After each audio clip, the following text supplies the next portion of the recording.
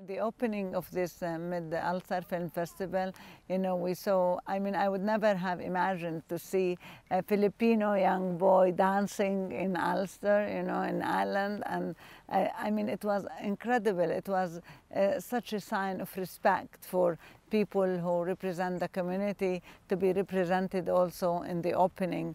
And I could see here that nobody cares what religion you are, what country you are from, what gender, what color, what ethnicity. We're all speaking as people.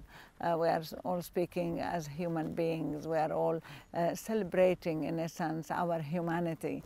And this is so important. I really believe that this film festival could teach the world many things. The spirit of Ulster Film Festival also is so inclusive, and so many people are working as volunteers, and the community is all participating in this, and it is really an idol for people to follow and to imitate. So what we believe in, I found, is that practiced here in action, which is really great. So it's been very inspiring for me, very encouraging, and I felt that the world is a better place because we are here.